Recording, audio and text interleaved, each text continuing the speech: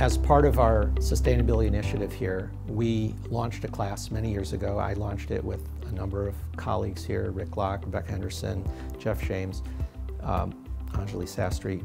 We launched a class that we call S-Lab, the Laboratory for Sustainable Business. This is an action learning course, and the participants, they're not only learning the state of the art in sustainability challenges, climate, yes, but not just climate. We face many other challenges: microplastics, water shortage, toxics in our food, in our air, in our water, and on and on and on.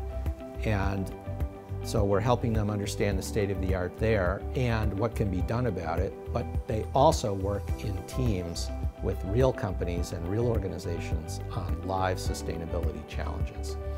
And we've had a very wide range of companies and other organizations participate, and many of them come back year after year after year. So many of the largest tech companies, financial services companies, auto companies, all the way through the Girl Scouts of the USA. And most of them are coming back year after year. We get more companies wanting to sponsor a project than we can have capacity for, even though we've added a section to the class. Last spring we had, I think, 140 students. We don't charge anything to participate. We ask for something far more important. The sponsoring organization has to have people who are willing to put in the time. If they're not, it doesn't work. So this is a fantastic experience for many of our students, and it's actually led to significant impact in a number of cases, including here at MIT. That very first year, the students identified a portfolio of many millions of opportunities for economic benefit for MIT in reducing our carbon emissions. And a lot of that was easily implemented and was. And that then also led to spillover benefits because it demonstrated to folks in facilities and our leadership that there was a lot of low-hanging fruit and it hadn't been harvested.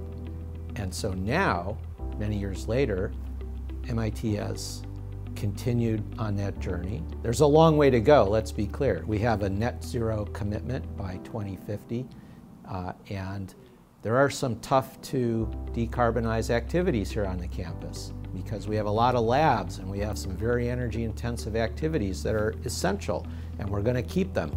But there's tremendous opportunity, and a lot's been done, including big organizational changes, like creating a position for a director of sustainability who reports to the EVP and treasurer of MIT. So that's a very senior position, and she's terrific and has built a great organization that has moved all this work forward.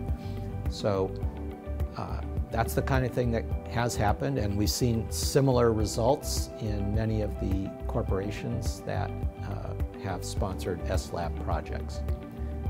We also offer executive education in sustainability, both open enrollment and custom programs for particular companies.